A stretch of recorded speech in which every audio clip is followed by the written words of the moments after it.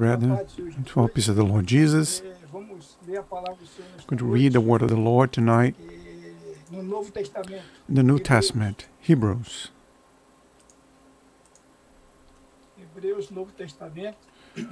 New Testament.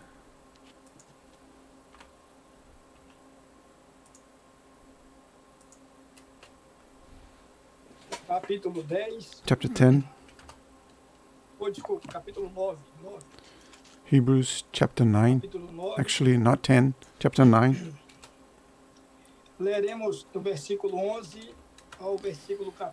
We're going to read from verse 11, from the 11 to 14. Thus says the word of the Lord. 11 to 14 says, is here in the projection.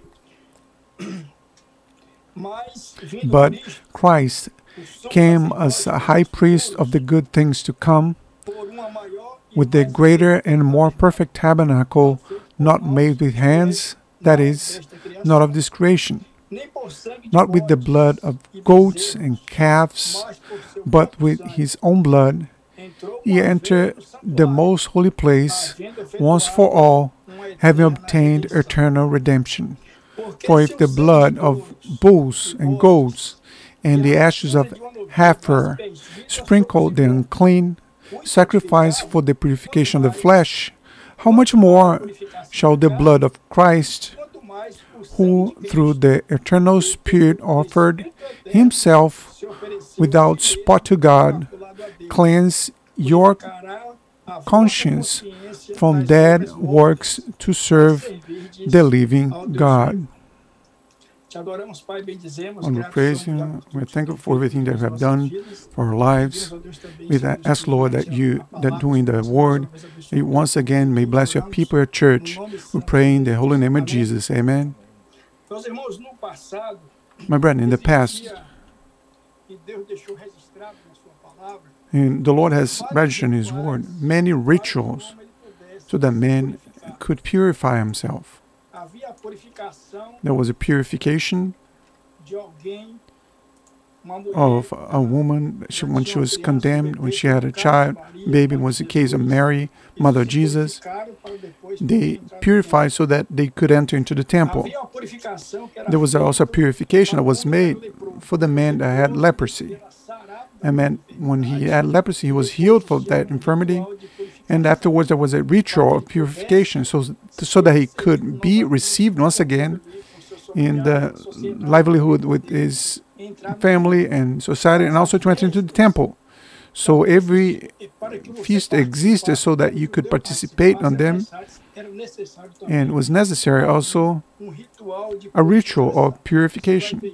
You see this in the New Testament when Jesus goes to participate on a feast of Passover, and the Jews are purified so that they could participate on that feast. So in the Old Testament, when they became impure, there were for blood of leprosy in order to participate on a service, to enter into the sanctuary of God. The priests themselves, they needed this. They needed to wash up, to bathe. That's why there was the purifying waters, the ritual purification through water, the ritual purification through fire, ritual purification through the blood of animals like sheep, goat, lambs, and also. So there was always an instruction from the part of the Lord,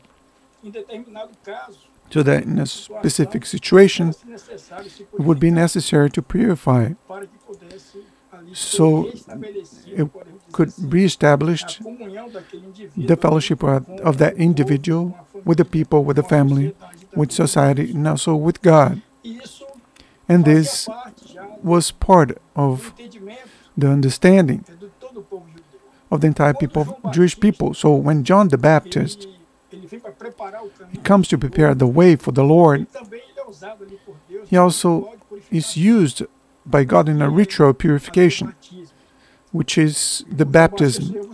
John the Baptist said, I baptize you with water. for the repentance. But the one that comes after me, he will baptize you with Holy Spirit and with the fire. I'm not even worthy of carrying the sandal of his feet. So there has always been in the life of the people of God those rituals of purification. And a certain time, Jesus was with his disciples, and they began to eat without washing their hands. And when the disciples of Jesus began to eat without washing their hands, the Pharisees and Sadducees, the doctors of law, they said, "Look, it is wrong. How can you eat without washing your hands? You are transgressing a law." But the law that those men, they were transgressing, was not a law of God, not something that the Lord had left as a law, but was a tradition. And Jesus comes to those men and says the following: Why transgress the commandment of God through tradition? Because in the tradition of the Jews, they had to wash their hands in order to eat. And Jesus was giving them a word. You are the ones who were transgressing, inventing laws according to your tradition, according to your religiousness, and placing upon man a commandment that God didn't require. And he said something that was very interesting. He says that what contaminates man is not eating without washing your hands. Eating without washing your hands is a matter of hygiene. But that does not contaminate man. What really contaminates man is not what enters through the mouth. Jesus speaks about that. Many times in our tradition, in our culture, in our understanding, are the things that come that contaminate us. But that's not it. That's not what comes from the outside that contaminate, or what I eat that contaminate me. Because at that time, according to the law of Moses, the animals that you could eat, the animals you cannot eat. But Jesus was speaking about something that was different than that. He was speaking about the things of this life. He was speaking about something that was eternal. He's not speaking about the contamination of the physical body, but the contamination of the body, the soul, man's heart. So when he came, he said, what contaminates man is not what comes through the mouth, but what comes out of the mouth. That's what contaminates man. And he says, he speaks a little about those things, about man contaminated by the things that come out of his mouth, what proceed from his heart.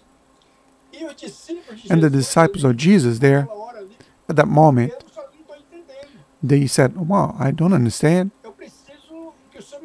I need you to give me an explanation of what you just said. And then Jesus said,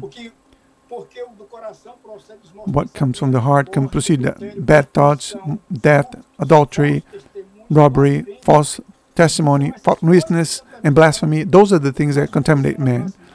But eating without washing our hands, this does not contaminate man. So we see that men are contaminated by themselves. That's what the word says, that why man complain about himself. Man complains about his own sins. I don't need anyone else to contaminate. I contaminate myself with what is in my heart that comes out of my mouth. That's what contaminates my soul. So it is interesting that there is a ritual for everything. There's a ritual for purification through the water, purification through the blood, and also purification through the ashes of a lamb, a red lamb.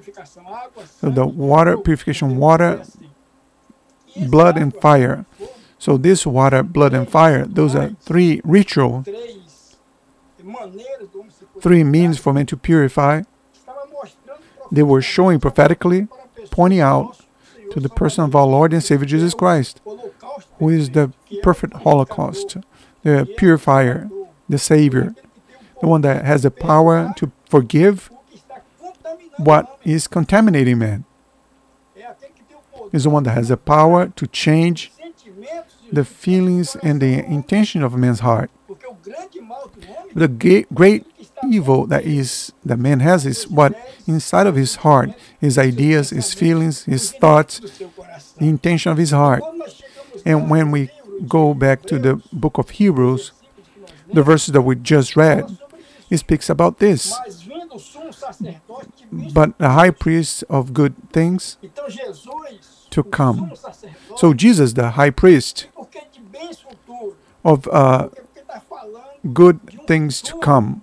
What is it he's talking about? He's speaking about a future.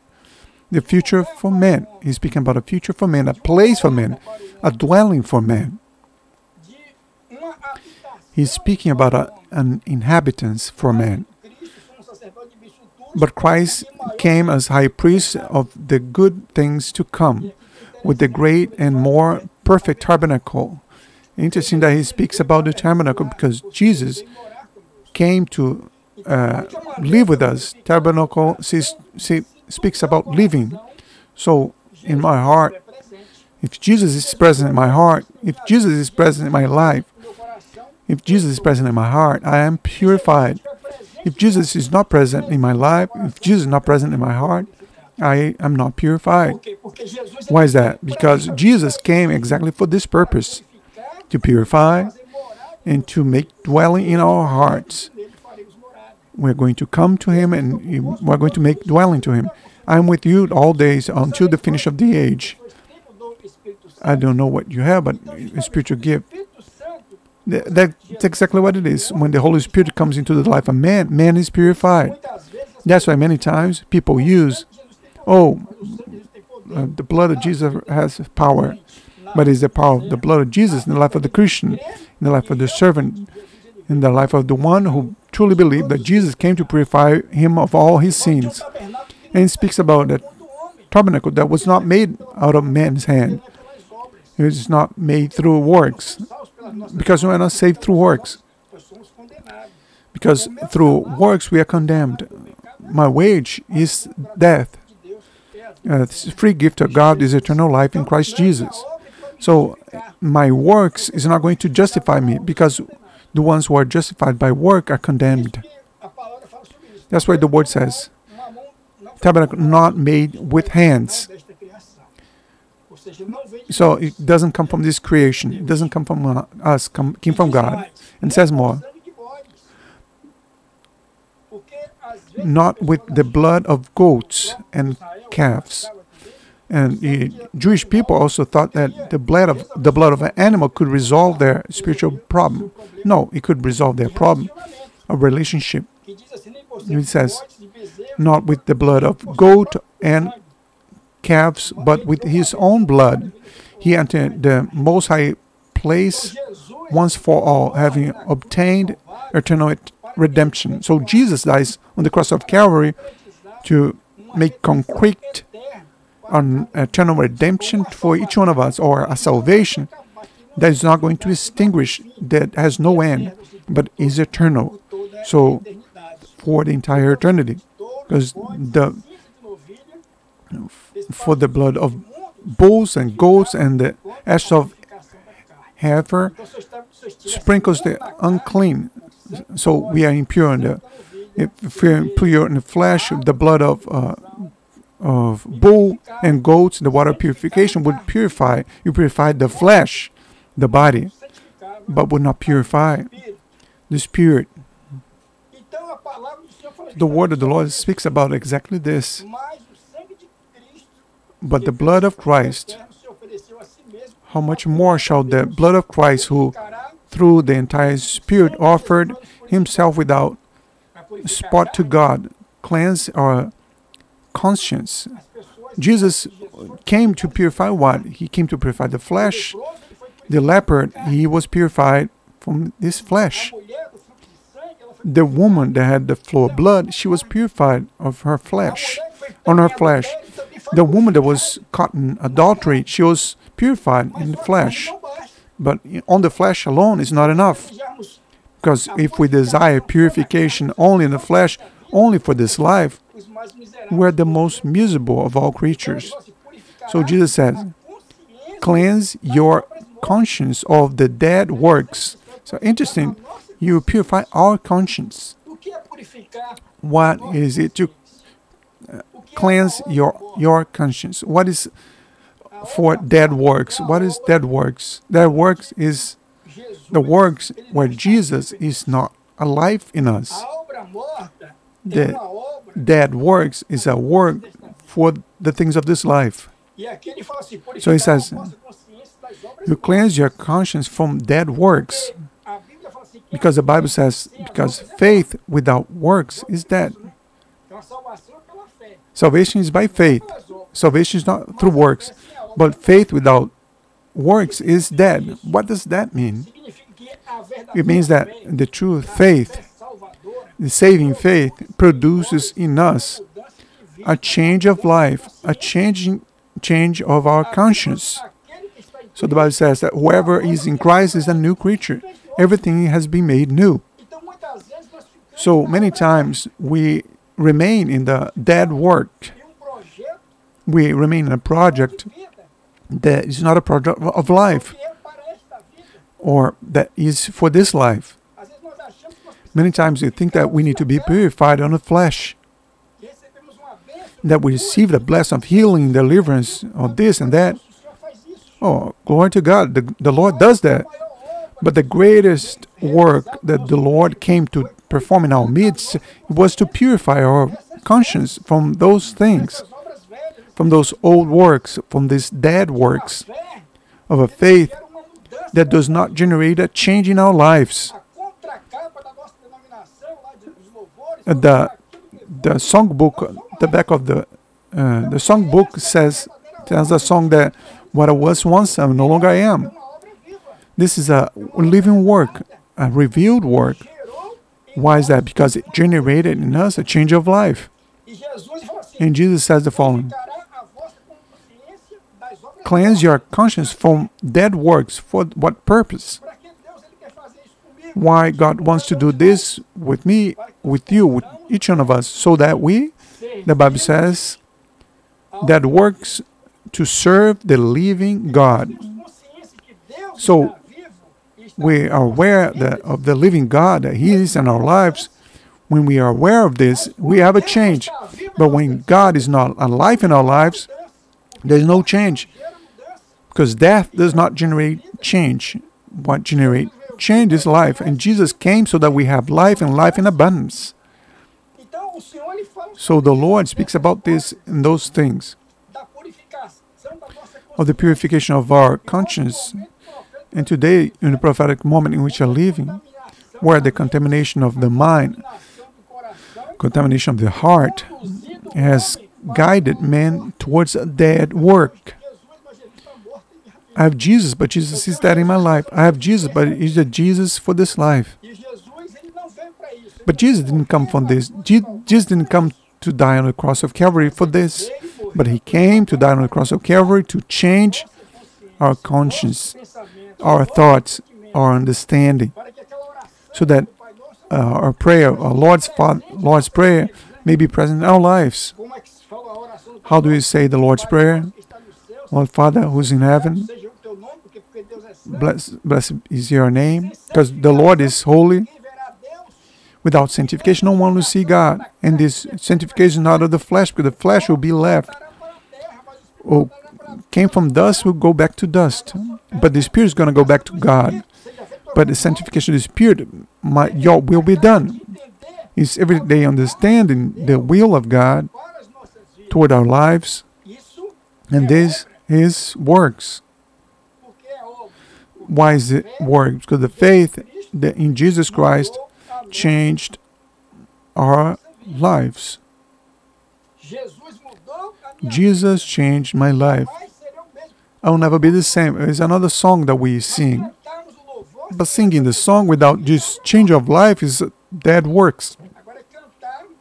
But singing, understanding the plan, the project of God for our lives. Because Jesus is the mediator of a New Testament. So, He came to do something new. Because the Old Testament already existed. He came to create something new. Jesus, when He came for my life, for your life, for our lives, He came to create something new. to change our lives. Because salvation is a transformation of life. It says the following: mediator of a New Testament, so that we could receive the promise of inheritance. Because there is an inheritance. The servant of God in the past, he said, my witness in heaven is my grantor in the highest. He had this knowledge. His mind was purified. His conscience was purified. He understood that the material goods cannot compare with the plan and the project that God had for his life. I know that my Redeemer lives.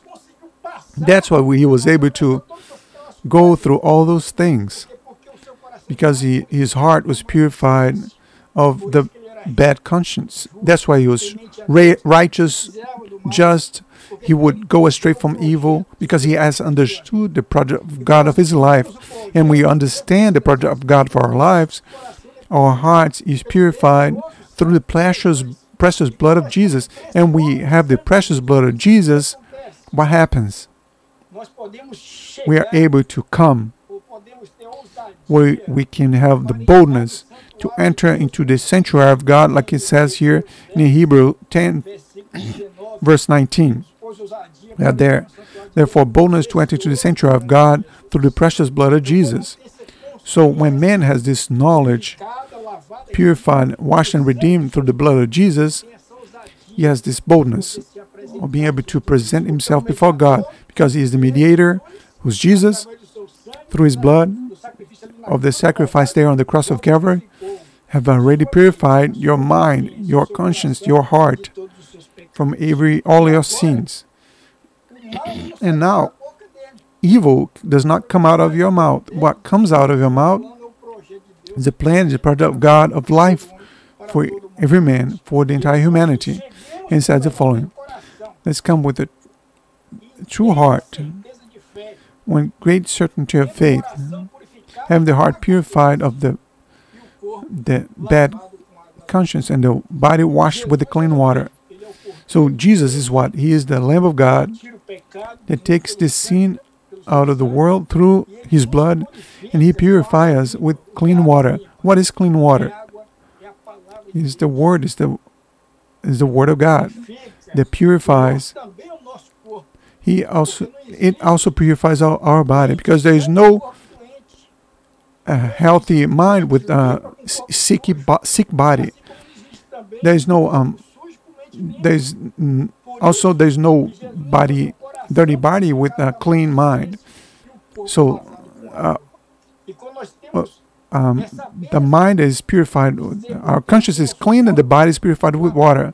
So we need to have our body purified with water, which is the Word of God, and the heart purified with the blood of Jesus, removing every the bad conscience.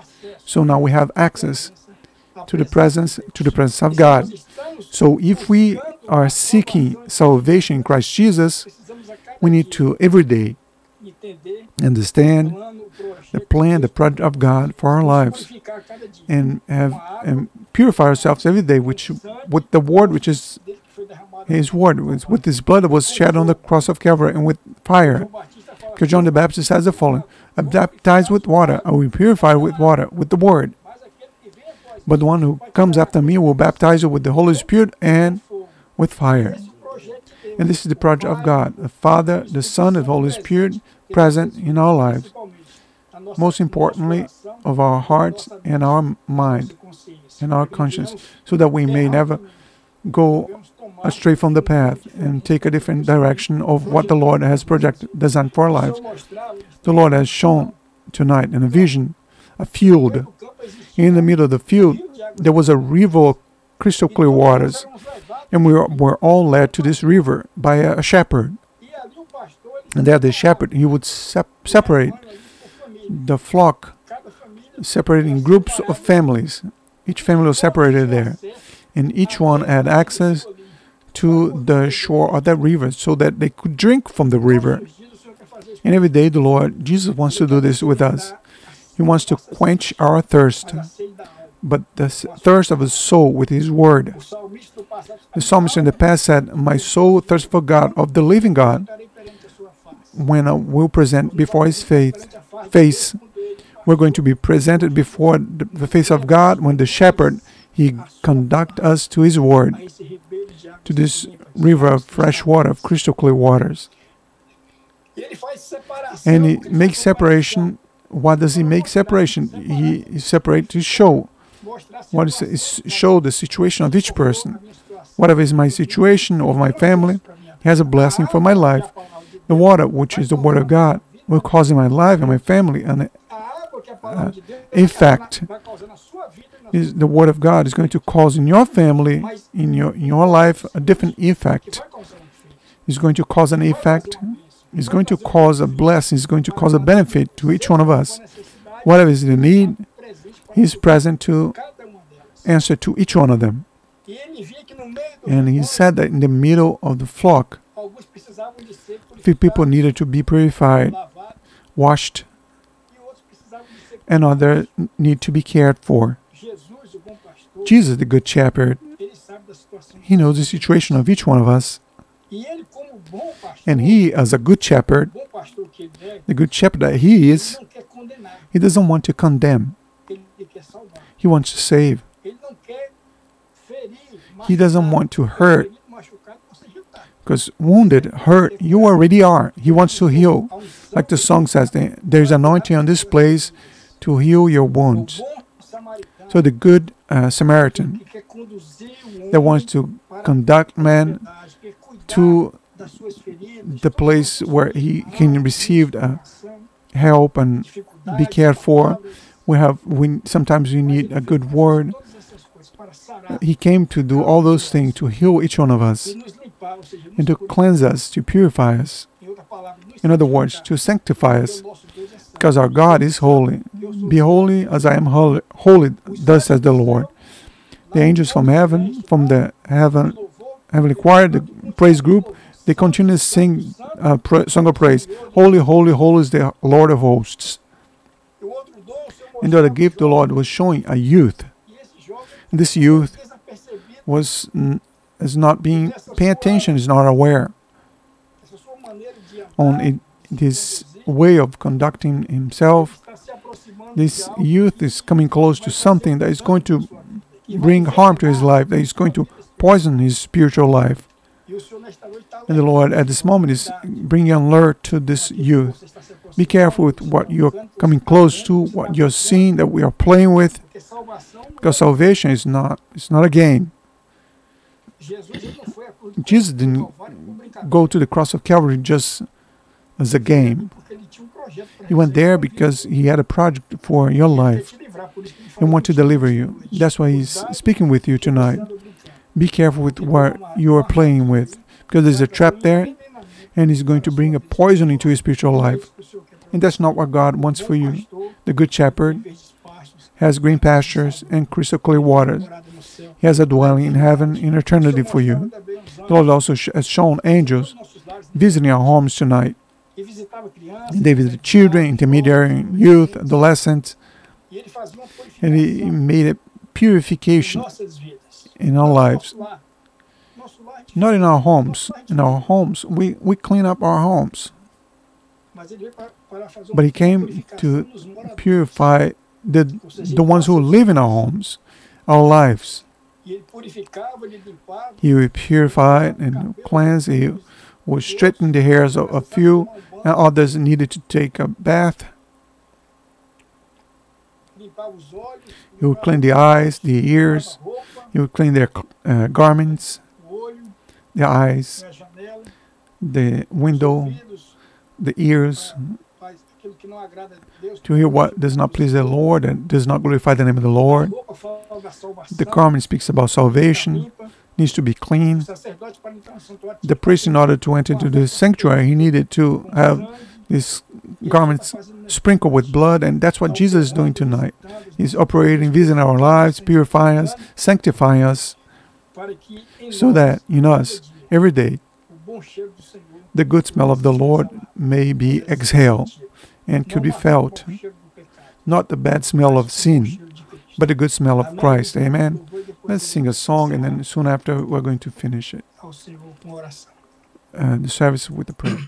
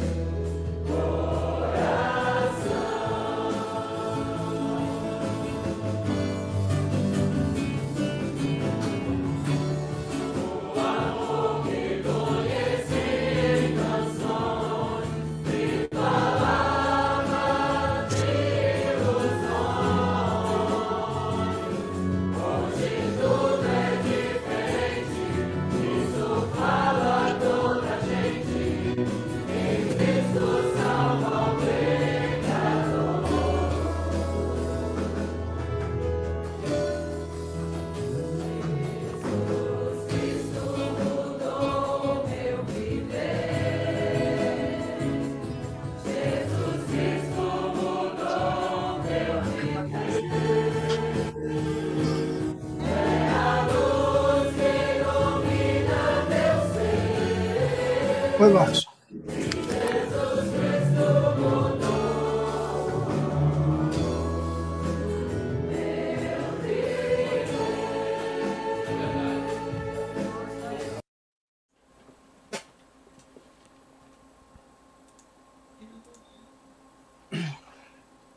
Amém, irmãos? Remember, peace of the Lord. The Lord has shown that He desired to give a special blessing to those brethren that heard the spiritual gift, that identified with Him. And whoever wants, and we're going to do at this moment, we're going to pray with a lay of hands over you, over this brethren, this family.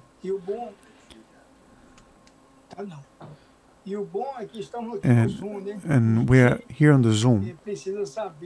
Nobody needs to know how the situation is of the brother and sister in the house of anyone. You can even, if you have a video on, you can turn your video off, just sound. But it's important that the Lord has shown that He wants. A imagem não está aparecendo. A imagem não está aparecendo. Your camera is off. Oh. Amen. Very well. So the brethren heard, right? The ones who need a prayer, they are identified with the spiritual gifts. The Lord has a revelation that He wants to give a blessing to you, purifying the mind, soul, the mind, heart, whatever is necessary, so that we may continue in His presence. God is good. He came exactly for you and I, for the ones who sinned, who want to make a mistake, who want to have awareness that they need Him for their salvation, and that our faith may be always founded, may be a living faith. It's not a dead faith. Amen. And the true faith, the faith that saved, the living faith, is the one that produces in us a change of life. If you need this for your life tonight, you need to change your mind, change your thoughts, a commitment with the Lord. You need to kneel down at this moment. Deacons are going to stand up, and together with me are going to pray with the lay of their hands. Each deacon can say a prayer. Marcus, Wayne. Oh God, beloved Father, here's your people bowing before your presence, aware that it is from you that comes the victory. Here's your people, Lord, humbly bowing before you, who is the Lord of Lords, God of gods. The signs, the spiritual gift came for the joy, comfort, for the consolation and refreshing. We ask, Lord, the people may take possession of this blessing, that your grace may be poured out in abundance upon each house here represented, from the child to the elder, also for youth and adolescents, for the couples, and our homes may be homes where your Spirit may find a dwelling to operate every blessing that is in eternity, Lord. We ask that you heal the wounds, Lord, of the hearts, the bitterness, reproach any sadness and anguish, depression, Lord. Give your people, Lord, a holy mind, a mind that is geared towards eternity, Lord. You are God of peace, and we ask that you may protect our lives, prosper our lives, our homes, helping us in the difficult moments. Take each one of your sins by your hands, hear the prayers in the silence of their hearts. Bless your people, sustaining us, giving us the means to be prepared for the rapture of the church. We praise you for this spiritual feast that you have provided for us tonight. Glory and hallelujah we give you, Lord, because you are our God and beloved shepherd. In the name of Jesus, amen. And may we say the wonderful grace of the Lord and Savior Jesus Christ, the love of God, and good and eternal Father, soon to attend the consolation of the Holy Spirit with the people of God, now and forevermore. Amen. Amen, my brethren. The service is over. I'd like to remind the brethren that we're going to have Sunday school that's going to be streamed from Brazil, and later on at night, at 8 o'clock, we're going to have another service of glorification to the name of our God. If the brethren want, you can open up a microphone and greet one another. You are free to do so. And to all, the peace of the Lord Jesus. A paz do Senhor a todos. Paz do Senhor, irmãos. Paz do Senhor. Paz do Senhor, Gabi. Paz do Senhor, Gabi. Paz do Senhor a todos. Paz do Senhor, irmão. Oi. Senhor, irmão. Paz do Senhor, irmãos. Oi, Gabi. Meu nosso querido. Ei, Alice. Paz do Senhor. Tia Cris. Oi, Tia Cris. Saudades. Oi, Manu. Bem. Oi, Gabi. Cadê a Manu? Oi, Manu. Aqui. Oi, Manu. Oi, Manu. Beijo pra todo mundo. Paz do Senhor, Manu. Paz do Senhor. Paz do Senhor. Boa noite, até amanhã.